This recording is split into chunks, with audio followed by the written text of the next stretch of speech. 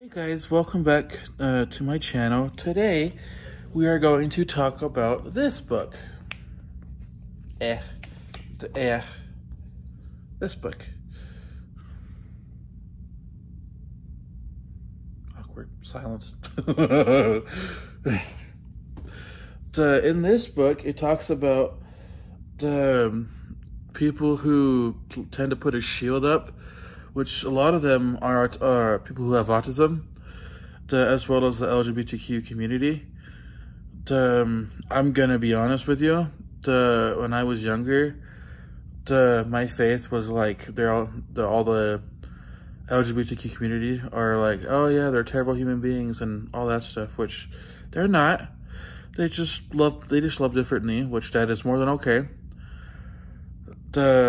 And in case I get all the comments and all the DMs if I support the LGBTQ community, I nor support nor against. I'm okay with it actually. Sorry, the way I have this freaking phone. There we go. Yeah, I'm not for nor against the LGBTQ community. As long as they're happy, I'm happy with it. But yeah, this book talks about unmasking us autistics and some of the LGBTQ community like to put on a mask to conform to society, which we shouldn't. Not all. Screw it. Sorry, itchy nose. If you don't feel comfortable in your skin, which I'm sorry, and I hope you find comfort. But this book gives you different techniques you can use for unmasking, which a lot of autistic people, we like to have a shield on. That's our defense, so we don't, we try to act normal when we shouldn't. We're different, and different is good. No one wants to be normal. There's no real definition of normal. You could search it, but that's not even the actual definition of normal, because there isn't one. But yeah, this book is really good. It gives you tips and tricks, not only for the autistic community, but also the LGBTQ community.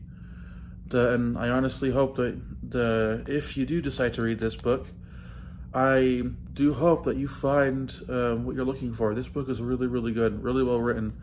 The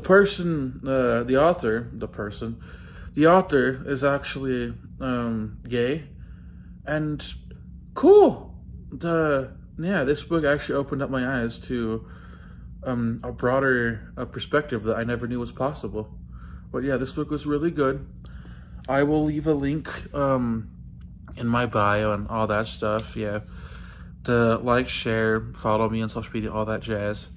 And yeah, so I had to make this one really quick. I am having to go to a freaking meeting in a second. My stupid neighbors won't stop talking. But yeah, anyways, yeah. By the way, I use stupid a lot. That's also a dirt moment. Yeah, it's fine. I'll probably cut this recording, but whatever.